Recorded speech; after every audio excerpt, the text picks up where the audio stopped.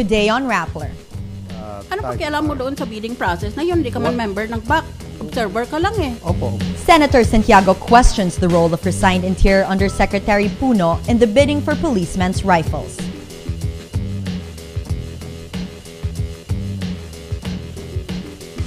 My accusers had no evidence whatsoever to substantiate their accusation. Former Interior Undersecretary Puno denies he is the protector of the illegal numbers game, Hueteng. And U.S. Secretary of State Clinton says they cannot ban an anti-Islam film because of the freedoms enshrined in the U.S. Constitution.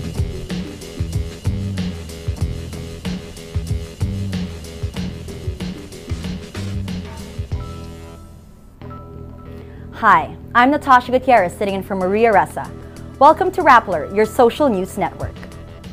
Senator Santiago questions the role of a resigned DILG Undersecretary Rico Puno in the bidding process for policemen's rifles.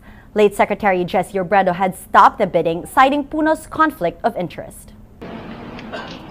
So, let me just say that while I appreciate his presence here, because in effect, we are offering him a chance to clear his name, his answers were at best fudged. Senator Santiago reaches this conclusion after the Senate hearing to investigate resigned Interior and Local Government Undersecretary Rico Puno. The Santiago-led committee calls for a hearing to probe whether the DILG needs a change in structure and to see if Puno is guilty of allegations regarding Hueteng and anomalous arms procurements for the Philippine National Police. Puno denies receiving any money from the notorious illegal gambling game, but admits that as an observer, he called a meeting with gun suppliers bidding for the PNP arms procurements. The best Ano pakialam mo doon sa bidding process na yun? Hindi ka man member ng BAC. Observer ka lang eh. Opo, observer lang po ako. Oh, anong legal basis mong nakikialam ka? Kung lang po, as undersecretary at saka yung special functions namin at para yun inire-report namin kay secretary.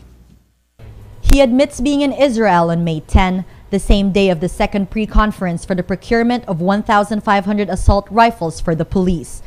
Documents show PNP Special Action Force Defensor-Santiago and gun supplier Reynaldo Espinelli were on the same trip, as well as Puno and his consultant Ramiro Lopez III.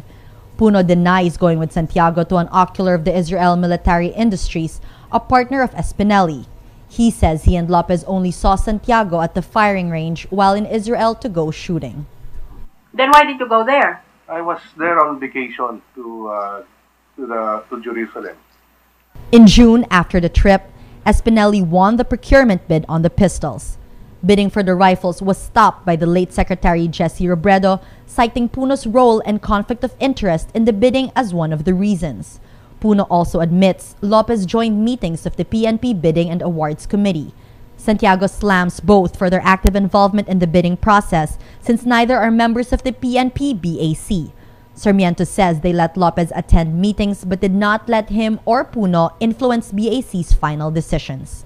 Ako, pero medyo mabait po kami ron kasi ang amin pong idea is baka meron po sila. What you call mabait, I call irregular. As Undersecretary, Puno was in charge of the police and the Bureau of Fire Protection, a first. Traditionally, the DILG secretary heads all sectors under the department. Santiago says she does not plan to hold another hearing and will study what changes to the structure of the DILG she will recommend. Former Interior Undersecretary Puno says there is no evidence to prove his alleged role as protector of the illegal numbers game Hueteng. My accusers had no evidence whatsoever to substantiate their accusation. This only shows that my accusers either knowingly lied through their teeth or irresponsibly maligned my person on the strength, or if I may say, the weakness of their hearsay sources. Retired Archbishop Oscar Cruz attends the probe initiated by Senator Santiago. Cruz and Santiago say it is impossible for Hueteng operations to continue without protection from government officials. In 2010, Cruz named Puno and former PNP Chief Jesus Versosa as Hueteng protectors. But he says he does not have evidence because transactions come in cash and no receipts are given. President Benigno Aquino prevents his cabinet secretaries from attending the probe on resigned Interior Undersecretary Puno. Senator Santiago earlier accused the palace of trying to sabotage her planned investigation of Puno. The secretaries invited to the hearing are Executive Secretary Paquito Ochoa Jr., Justice Secretary Laila de Lima, Environment Secretary Ramon Paje, and incoming Interior Secretary Mar Rojas. In a letter, the Office of the President says the committee investigation seems to have no basis in the absence of a resolution, but Santiago says the Senate does not need a resolution to begin a probe. Rappler's editor-at-large Martes Vitug talks about how President Aquino can use his high satisfaction rating to push for the passage of the sin tax bill. Let's watch her video blog. President Aquino is riding high. Most Filipinos approve of him, as the latest SWS poll shows. The survey, conducted last week of August, gave the president an astounding 67% satisfaction rating, his highest so far in his 2 years in office. It's the same rating Estrada got at the peak of his popularity.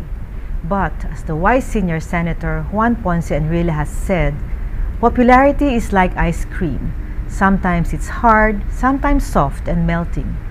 So why not put this tremendous political capital to good use before it melts away? The sin tax bill is at a crucial juncture.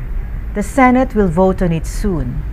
From the 60 billion pesos envisioned as revenues, the figure is now down to 30 billion pesos after Congress passed a much diluted version. Most of this will fund the healthcare needs of many Filipinos. But in the Senate, the bill may be even more watered down. It is tough fighting big business and vested interests. This is one moment, however, that the President can harness his rockstar ratings for the common good. The Visayan Forum Foundation says it will vindicate itself in court after the U.S. Agency for International Development filed fraud charges against it. In a statement, the Philippines' top anti-trafficking group says, "Our conscience is clear. We have nothing to hide."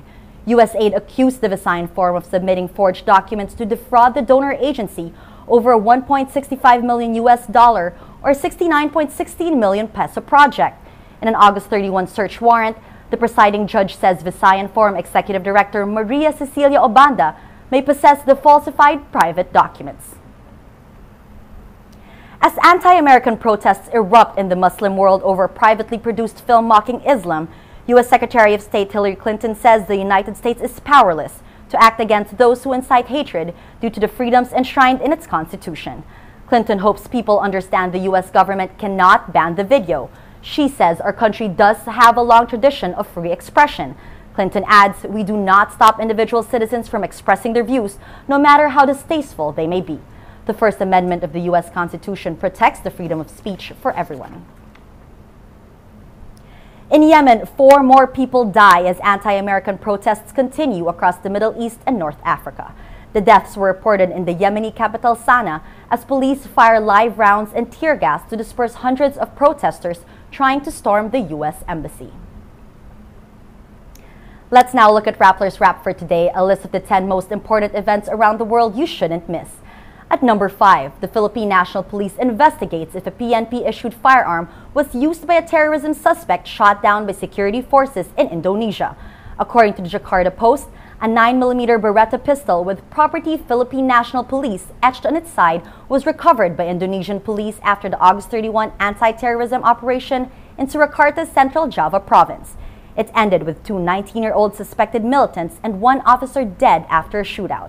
A spokesman says the Philippine police have yet to verify the authenticity of the sketchy report. At number 6, 6 Chinese government ships sail into waters around disputed islands claimed by both Beijing and Tokyo Friday. The Japanese Coast Guard issues warnings telling them to leave.